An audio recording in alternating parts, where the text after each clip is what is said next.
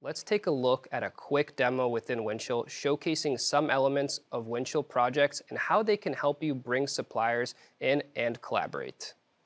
Here we're starting off right inside a Windchill project. In this screen, we can look through the details of the project like name, description, phase, status, among several other attributes that are configurable and can be unique to the business. This is a page where you come get important information from in the context of supplier collaboration. Information like which supplier the project is with, what is the purpose of this project, where is the supplier site located, and other attributes that help define the project. Now, let's navigate over to a product in Windchill to show how we share data to a project that will be used to collaborate on. When we get to our CAD folder, we are displayed with a number of CAD drawings. Let's see how we share these to a project. When we add to a project, we choose the project and the folder where we want the content housed. This can help us control what the supplier sees and has access to, which I'll show next. First, we'll choose our project, then the folder.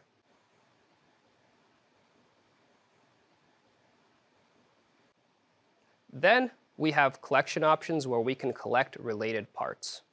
Drawings, CAD, documents, dependents, as well as the choice to check the object out to make edits, or just share them as a view only to the project. Now let's go back to the project and show how we can do a level of access controls. Within the project folder, we can select any number of folders or Windchill objects and do ad hoc access controls to them. In this case, we show the supplier role losing read and download access rights to the selected folders. Windchill supports several layers of control and security to support your business specification. This particular one is a look into how we may choose to quickly modify permissions on an ad hoc basis. Lastly, let's head over to our project plan, where we can integrate the supplier and give them the ability to communicate the progress of their work and find the necessary data needed to accomplish their tasks.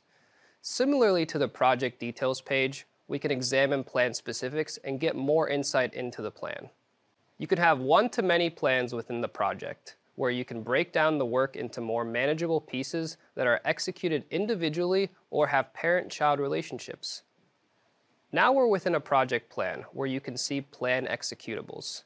Project managers can assign tasks to team members and tie deliverables right to the task. This allows you to execute plans and establish a repeatable model with traceable activities and tasks. Lastly, I want to highlight the Gantt chart, where project managers can come in and have a clear line of sight on the overall plan and be able to proactively see the status of the supplier work and adjust to avoid missed deadlines and overheads. That was a quick look into Windchill projects, highlighting just some of the capabilities that allow you to effectively bring in external teams to share and collaborate on data.